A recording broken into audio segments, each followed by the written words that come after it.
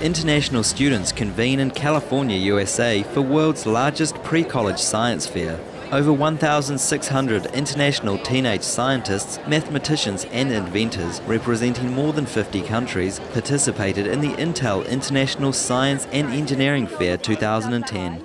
The event, organised by the Society for Science and the public in San Jose, California, concluded last week with more than $4 million awarded in prizes and scholarships. Amy Cindy Chyao of the USA received the top Gordon E. Moore Award, along with $75,000 in scholarship funds for her development of a new therapy for cancer. Kevin Michael Ellis and Yale Wang, also from the United States, were each distinguished with a $50,000 award for their work in computer science and physics, respectively. Here we have two switches and two buzzers. Each sensor has buzzer and each sensor has switch. Earning special recognition in applied electronics were three Palestinian girls from Nablus, Aseel Abu Aleil, Aseel Alshaar and Noor Alarada. The 14-year-old's electronic sensor cane for the visually impaired contains the unique innovation of being able to send an infrared signal both downward as well as forward. This front sensor for obstacles, front blocks, and this ground sensor for holes and stairs.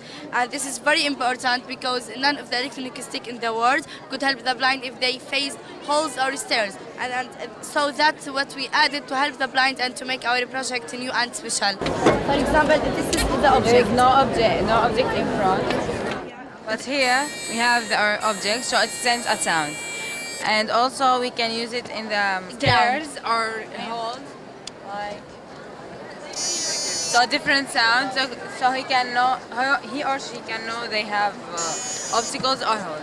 The needs of the blind inspired us. They need something to help them. The three Palestinian girls who were educated in a United Nations-funded school in a refugee camp then travelled to New York on Tuesday, May 18th, to demonstrate their revolutionary sensor cane to Secretary-General Ban Ki-moon.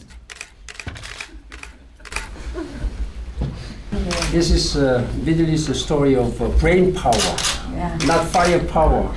Yes. Not only you are helping the blind people find a way, I think you are helping the world to see. Thank you. This kind of idea, I hope, will bring the United Nations and myself to find a path to lasting peace in the Middle East. Congratulations all bright-minded and caring youth science and engineering fair participants from all around the world. Blessed be your promising achievements in continuing to advance our world in such noble directions as these.